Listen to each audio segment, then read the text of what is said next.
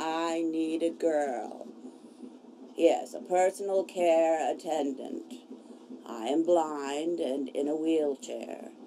My previous employee has been terminated, and I need someone today. I am a professional, and my hygiene is of the utmost importance.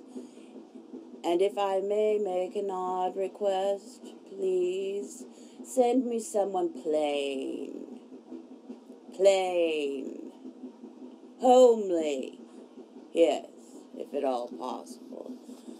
I require absolute humility, attention to detail, devotion, loyalty. I will not be left in the dust. Do you understand?